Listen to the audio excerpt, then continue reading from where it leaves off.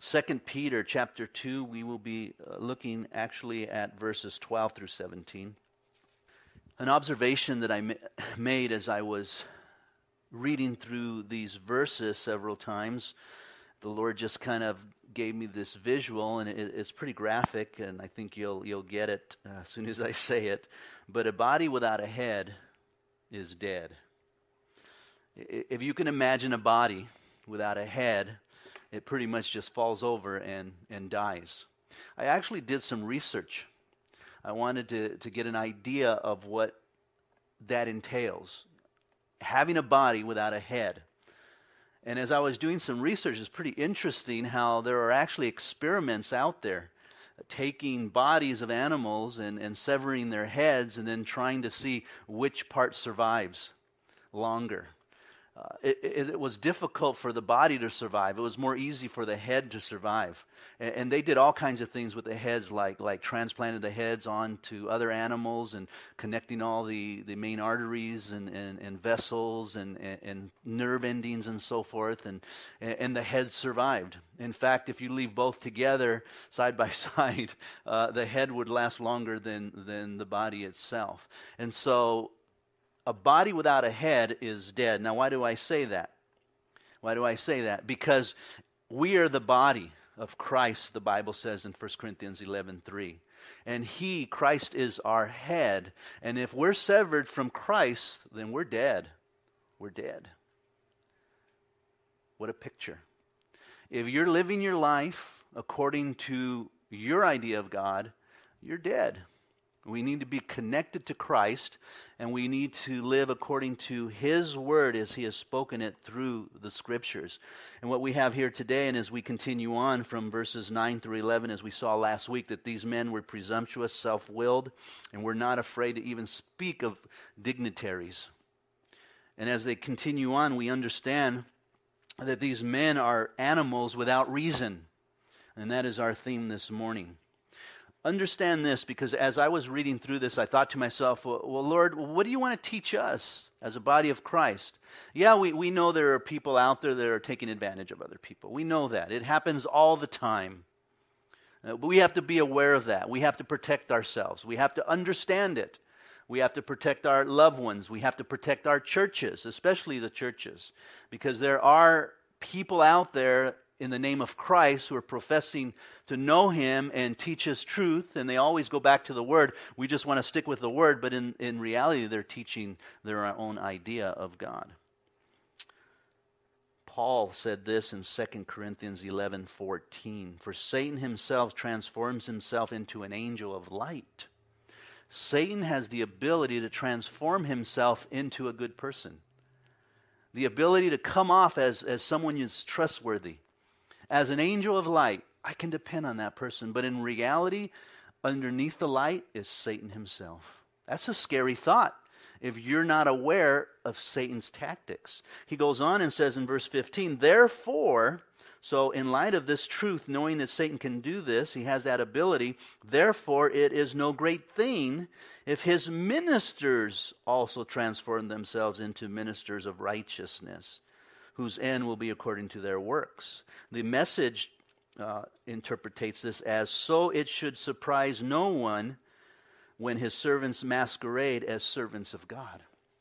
And so if Satan can do it, then so can his ministers. And there are ministers today that are masquerading as godly men, and yet they are manipulating and twisting the Scriptures for their own selfish reasons. And Peter here will now describe those reasons in these verses here. So as we go through this, I think that we will be surprised at what really takes place in the heart of men who are ministers of Satan.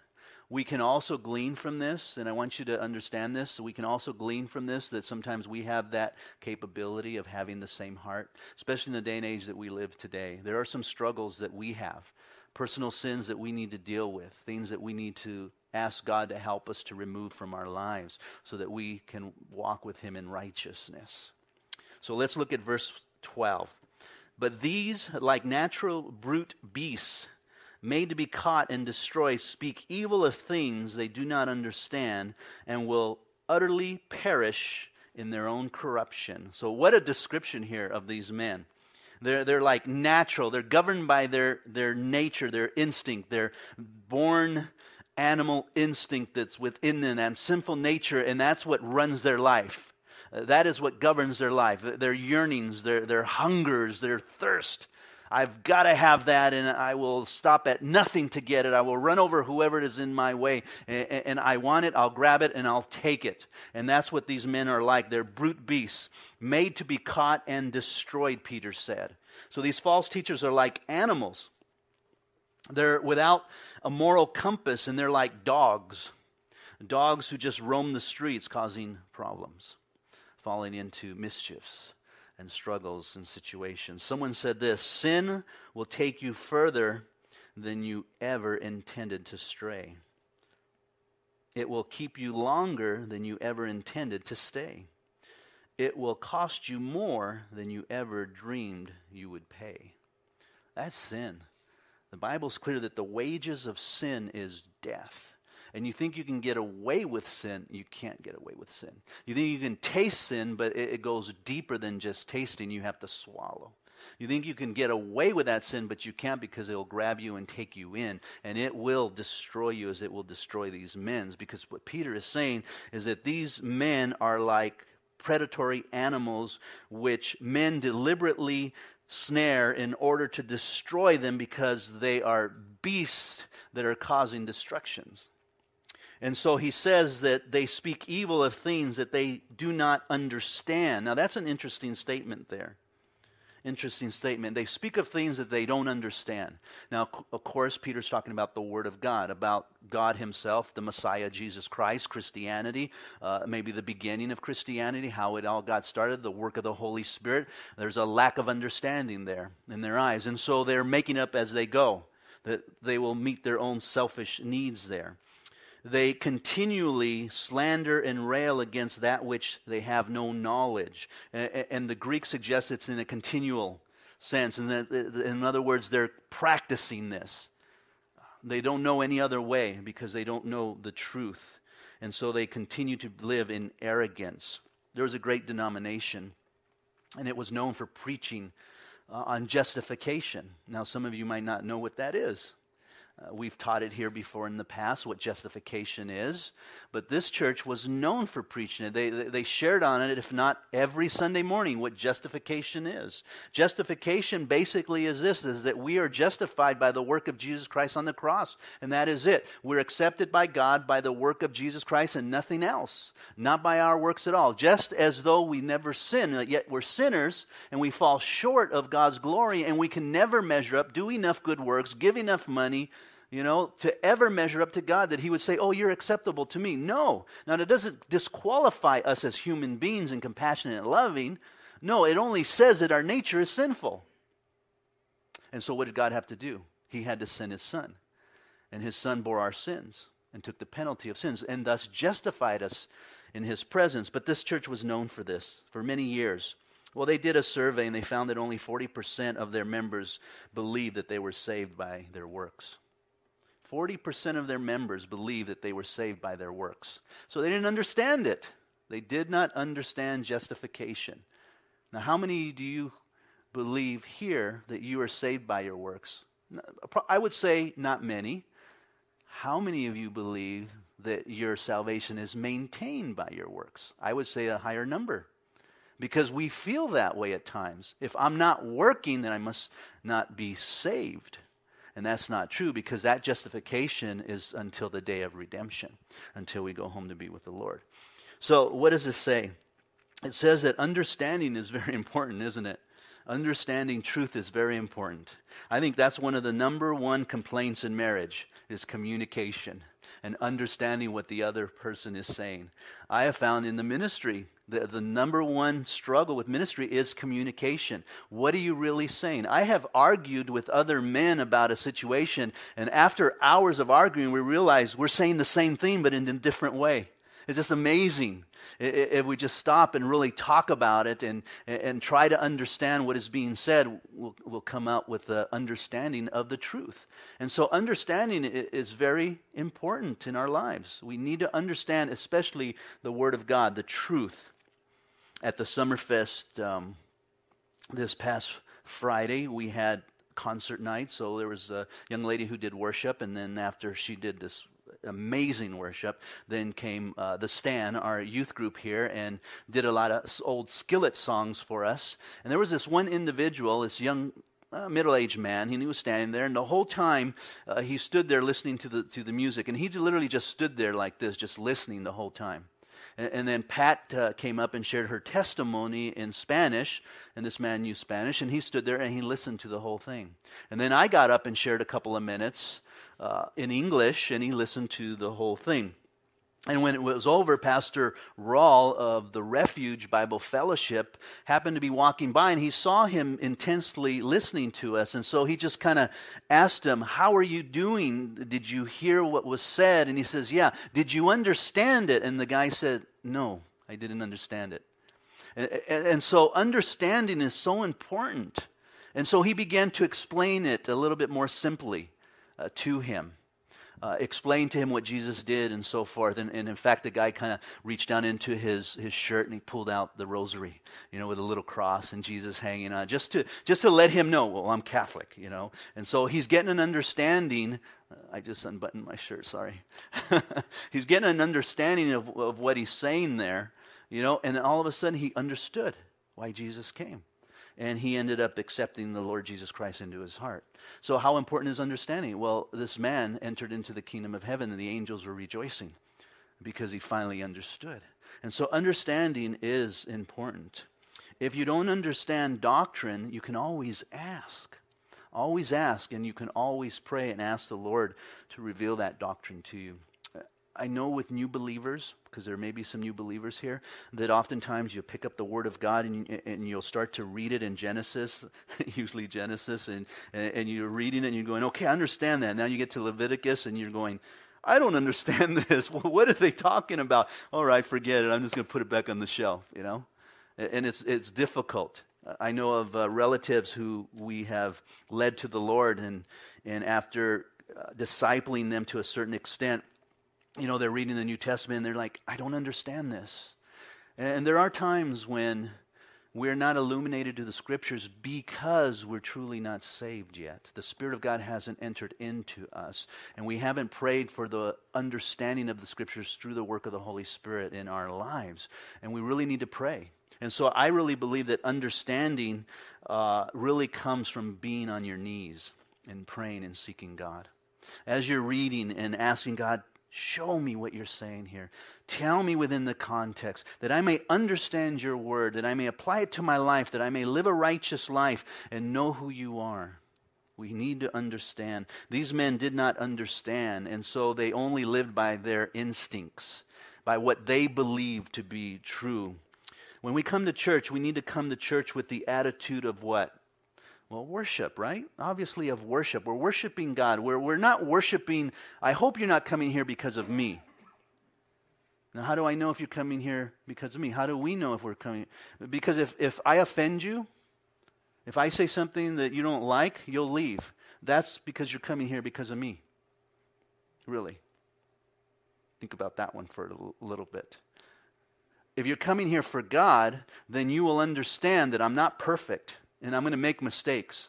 I'm not going to always be there, You're going to understand that. But the truth is going out, and you want to come and worship God because you're here for Him.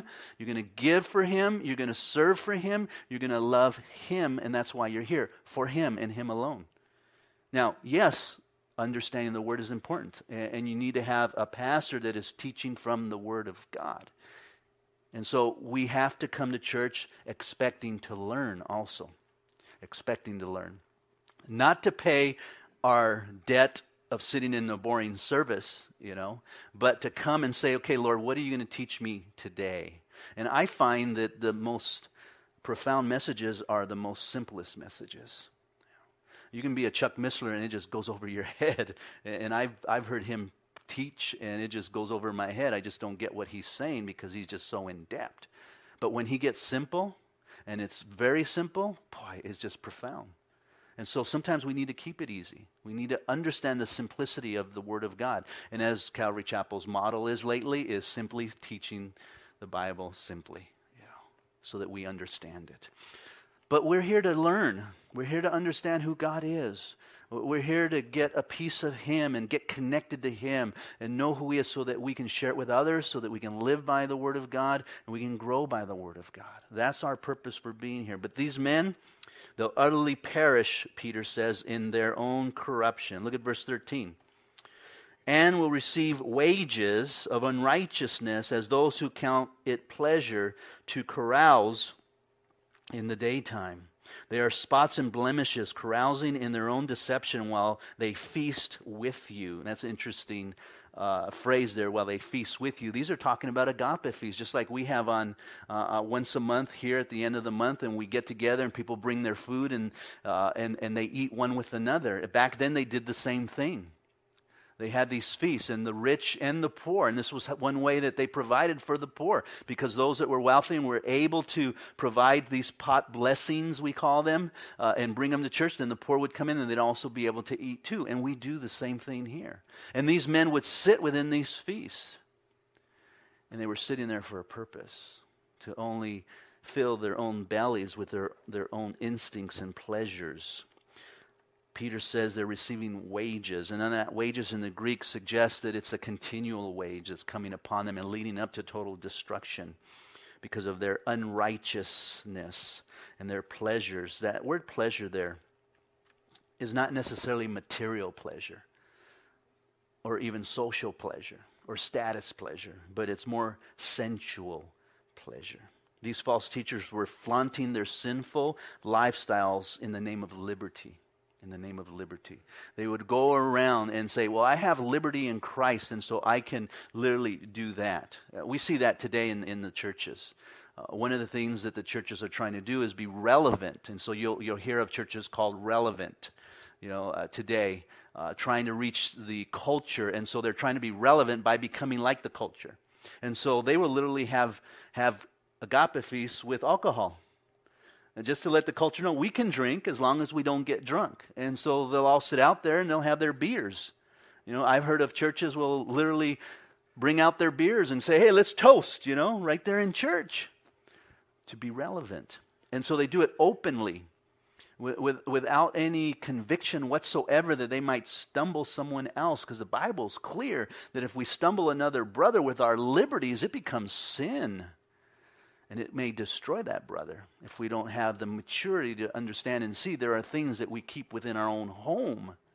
There are things that we don't do out in open because it may stumble other people. But they think they have this liberty.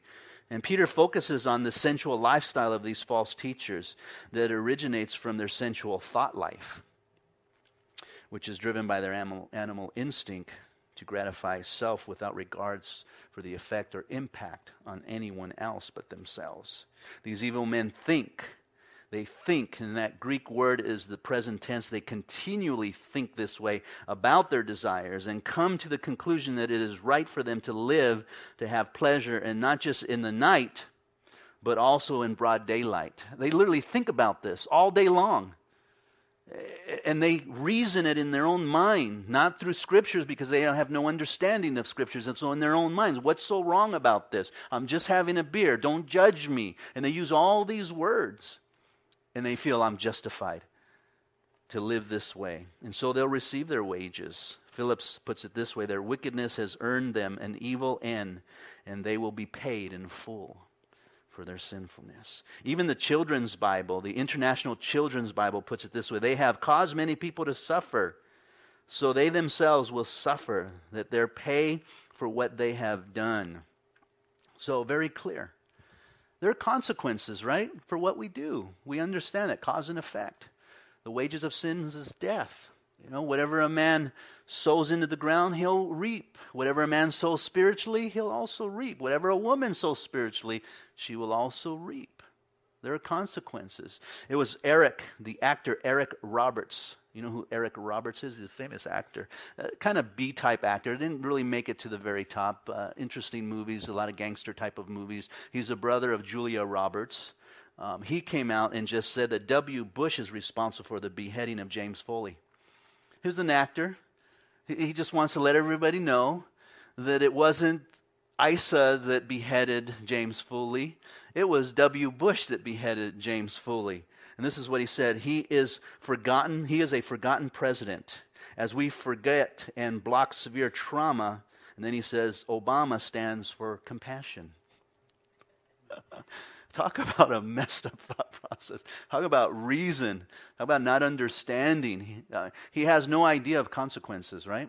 He has no idea that these men who beheaded Foley are responsible for what they did. Just like we are responsible for what we do. We cannot blame everyone else for our actions. The wages of sin is death. What we sow, we reap. And so when we use those lines, like, God, it's the woman you gave me. It's not my fault. Of course we're blaming God. Well, no, I'm blaming the woman. No, by blaming God for the woman, you're blaming God. And ultimately, we're blaming God. We can't play those games. We need to be honest. You won't get healed. You won't have forgiveness. You won't grow until you're honest with yourself and who you are and your sinful nature. And be honest with God. And then let God have it. And then let God take it and then grow through it. Mature in those things. Peter goes on and says they're spots, they're blemishes, carousing in their own deception while they feast with you. They're dirty spots and scabs is what he's basically saying there. These are men guilty of more than just false teaching and promoting evil pleasures. They are actually guilty of leading others astray. He says in verse 14, to get even deeper in his description of them, they're having eyes full of adultery, and that cannot cease from sin, enticing unstable souls. They have a heart trained in covetous practices and are accursed children. Accursed children. Now that's an interesting phrase here that Peter uses in verse 14. Having eyes full of adultery, unfaithful to their marriage vows. These are prophets and teachers who stand behind a pulpit and they teach the word of God, and yet their eyes are full of adultery. Now, the Greek here literally says that they continually have eyes full of adultery. And so it's talking about the fact that that's all they're literally thinking about. They're looking for opportunities to commit adultery. And so they're watching the women as they come to church, hoping that there's a mutual consent to have some sensual relationship, because that's constantly on their minds. They can't think of anything else because they're merely animals trying to fulfill their sinful nature and their instincts of sexuality. One commentator, Mayer, said, vivid picture of man who cannot see a woman without lascivious thoughts towards her. And so it's almost uncontrollable. It's not that he necessarily is looking, though he's looking, but it's in the sense that he can't even control it because it's become his very nature. Years ago, when I was a young believer, there was a controversy going on with one of these faith healer teachers. I believe it was Jimmy Swaggart, who was caught in a relationship, and it became big news because it was within the Christian community. And so there was repentance. He was crying. He was weeping. The church was devastated, but they forgave him. They tried to restore him and so forth. And then shortly after, he was on his way to Palm Springs, I believe, and they pulled him over for speeding or something. And they found all this pornography in his car, and all over in on the dashboards and the seats, and and so forth. And again, so the repentance and the crying were all just signs, of a false repentance, of sorrows that did not lead to repentance, as Paul puts it in Corinthians. And we've seen those type of things happen over and over. And those type of things can devastate a Christian. Many Christians were devastated by that. And I think over the years, as we have seen those type of things, I think that's why the church has become weaker and weaker and weaker. And that men do not trust the pastors, even recently within Calvary Chapel. In that church in Florida. Now, thank God that they were able to handle it very well and work through it and remove them and find restoration, but not restoration back to the church. I doubt if that's probably going to happen. If it does, it won't be for many, many, many years. There's a way of handling that correctly, and true repentance needs to take place. But these men, it's their instinct. They can't even control it. And Jesus told us in Matthew 6:23, the lamp of the body is the eye. It's the eye. If therefore your eye is clear, your whole body will be full of light. But if your eye is bad, your whole body will be full of darkness. If therefore the light that is in you is darkness, how great is that darkness? Now, this applies to us. We were at a pastor's conference a couple of years ago, and it was Josh wrote a lot of these little handbooks on how to share your faith and so forth. His last name fades away right now. McDowell. He mentioned that 40%, and he's speaking to pastors, 40% of you pastors have looked at pornography. 40%. Today, the world understands that more and more the culture is dealing with pornography because it's so available now because of computers. And so people are diving into it because you don't have to go to the store. It's right there on your computer.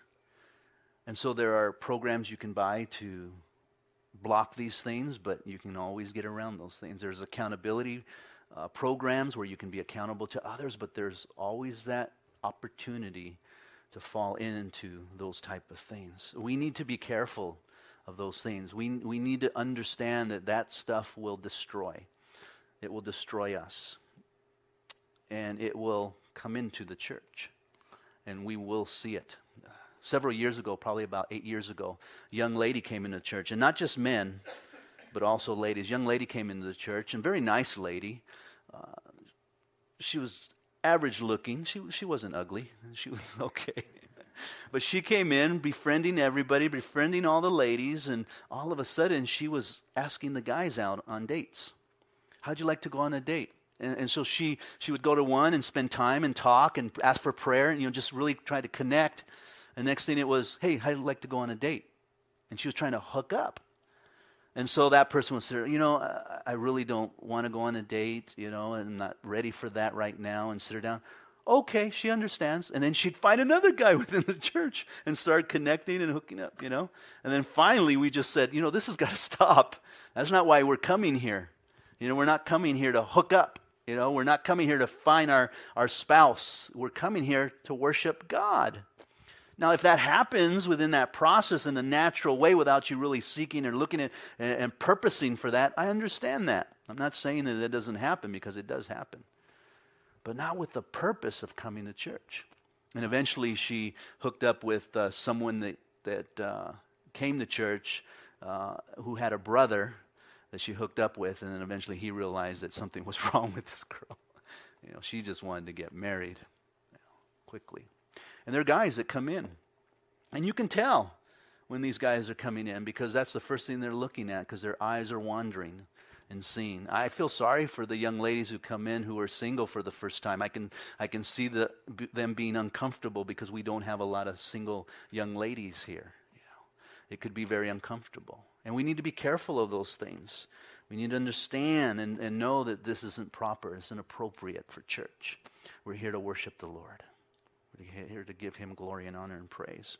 These men didn't care, though. They didn't wait in the night. They did it openly in the morning. They were going like this up and down. Oh, yeah, I like her. Oh, yeah, I like her. Oh, yeah, I like her. And they didn't care if others were seeing them. They would justify it with others, or others just closed their eyes and said, oh, I didn't see that, type of thing.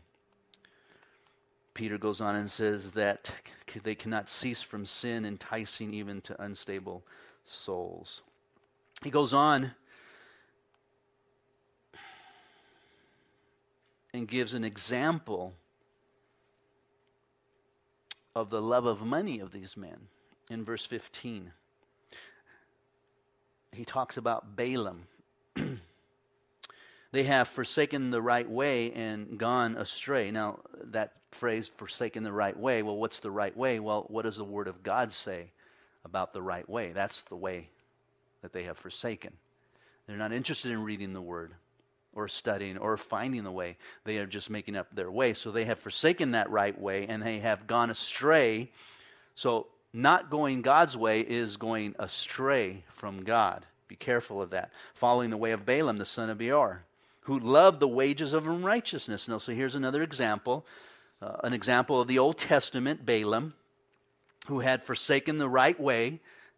God had told him the right way several times, but he had pushed his way, and so God finally gave in and says, go ahead and go your own way.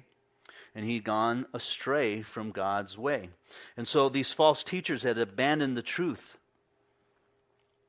and righteous beliefs, the way, resulting in an unrighteous life. Now, you can read about Balaam in the Old Testament, and I encourage you to do so. He's found in the book of Numbers 22 through 24, and it's a good read. It's a good story because there's so much there, and it really challenges your faith when you first read it. I don't know if you've read it or not, but it's literally a donkey who speaks to Balaam, literally begins to speak with an audible voice and with intelligence. And so here's a mule, a donkey, who we consider to be dumb because, usually when you get in trouble and you're a little kid, you're a donkey. I would get called a burro. You're just a donkey. You're not listening. You're not learning. And so forth. And yet here's this donkey, and he's so intelligent that God uses him to warn Balaam because he has forsaken the way and gone astray. He wasn't obedient to what God had said. He's followed the way of Balaam, the son of Beor, who loved the wages of righteousness. Now, Peter here is using his fourth illustration in the Old Testament. We saw Noah, we saw Lot, we saw the angels, and now we see Balaam, a prophet of God, a man who followed God, and when it came to wages, he was willing to not follow God and seek after these wages. It says in verse 16, but he was rebuked for his iniquity. A dumb donkey speaking with a man's voice restrained the madness of the prophet. So can God use donkeys? He's using me. That scripture has been so encouraging to me from time to time. I just fall back to that at times because there are times where I just wonder, God, how can you even use me? I used the donkey so I could use you. And truly, I'm saying this from my heart. Sometimes that has been the only thing keeping me going because sometimes I feel like I'm a donkey. But if anything good comes out of this mouth, it's because of God, because he has put it there.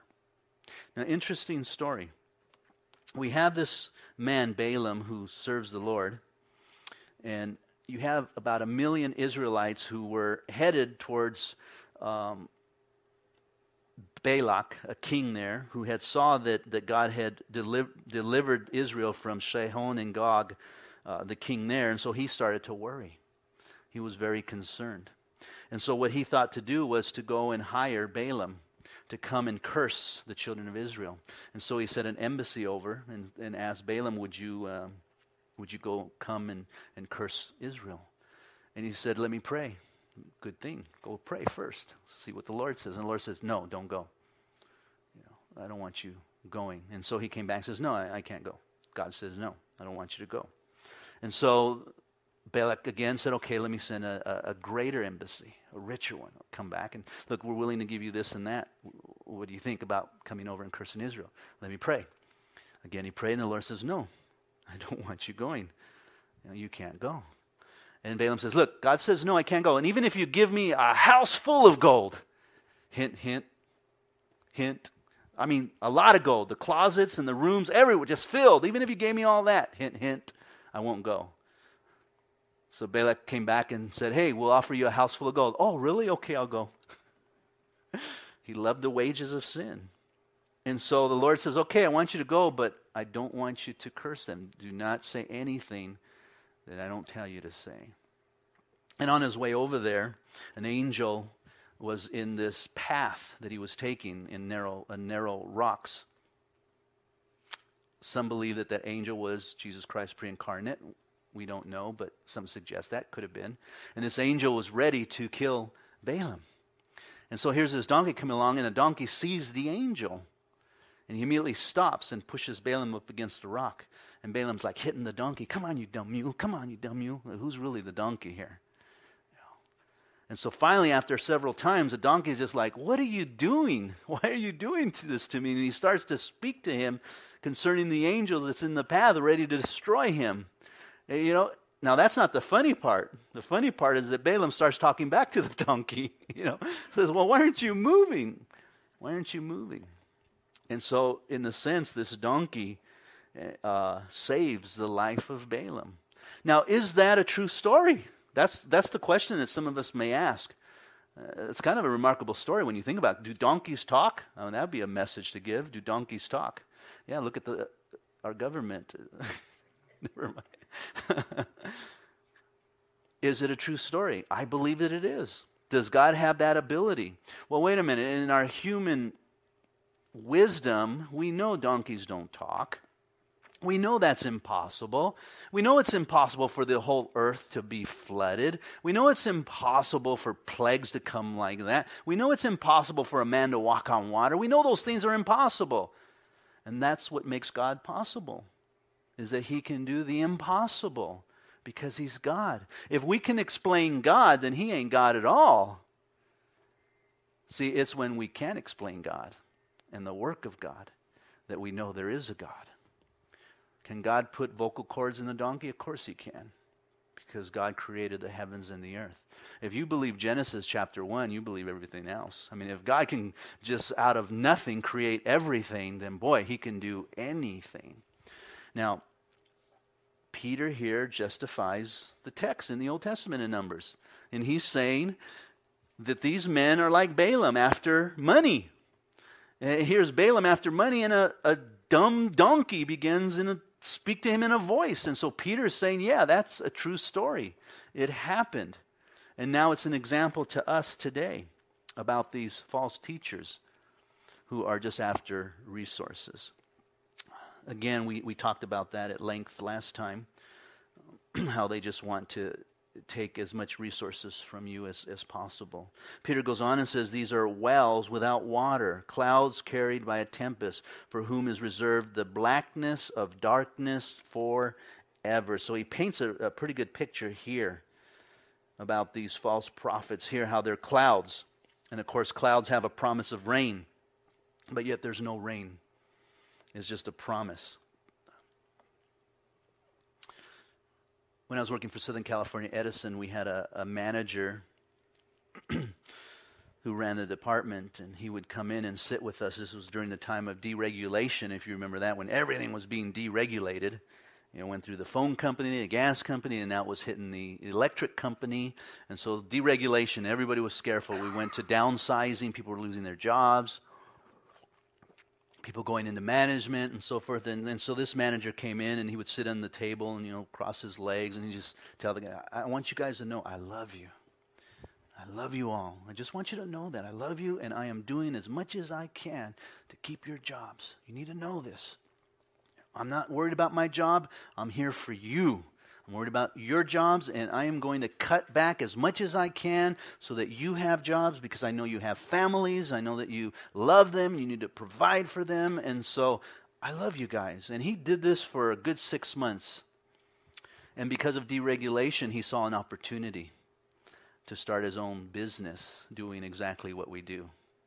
And so what he did was, in those 6 months, he began to collect all the schematics, all the manuals, all the equipment that he could, all the devices that he could, and he was storing them up in his little cave there and getting ready to stab us all in the back after telling us he loved us, he loved us, he loved us. And then all of a sudden, boom, he left. And as he left, the guys that were being fired, see, Edison, they don't care about you. Remember, I'm the one that loves you. Come work for me. And they started working for him. And so he built this great big company out of the deregulation that did what we did, because nobody else did what we did. We tested and calibrated the meters on homes and the big industries to make sure they were accurate. No one else did that. There's no schooling out there to train anyone to do something like that. It was all in-house. And he knew that. And so now he had that expertise, he had that company, and he's able to glean. So he just built it up. And of course, the whole purpose and plan was to build it up enough to make it worth something and then sell it off and make your millions. And that's how some of these guys do that. And so this he was a cloud with all these promises, with all this emotion of love. But in the end, there was really nothing there. Be careful when you have people like that. The people that are always promising you, telling you, I love you, I care about you, I'll be there for you, be careful. Now, I know I've been accused sometimes of not being emotional, not being caring enough, And it's one of the reasons is because I don't want to say things that I can't fulfill, I can't really be. I love you, I'll be there for you. I can't always be there for you. Not when you have 175 people that are pulling you in all of the directions, and then you still have to study for 2 messages a week. It's just very difficult. I'm not making up excuses. I do the best that I can, but it's hard for me to make promises knowing that I can't keep those promises. So I'd rather not make those promises. These men don't do that. They'll make you all kinds of promises, and you walk away with feeling good about yourself, feeling good about the place, feeling good about supporting them. But then when it really comes down to it, boom, they don't deliver it to nobody because it's only about themselves and gaining their own resources. And Peter says that it's reserved for them the blackness of darkness forever. So that is a thick, dense darkness for those that are misusing God's truth for lack of understanding and only fulfilling their own sinful lusts. Let me close. False teachers have one thing on their mind, and that one thing will lead them into outer darkness. Be careful of who you're listening to. Be careful of who you believe. Yeah, they always mix in a little bit of truth, but there's a lie. Rat poison is 99% food. There's only 1% poison in there that kills. And so even if a false teacher gives you a lot of good wisdom and understanding, be careful of that 1% that will eventually kill you.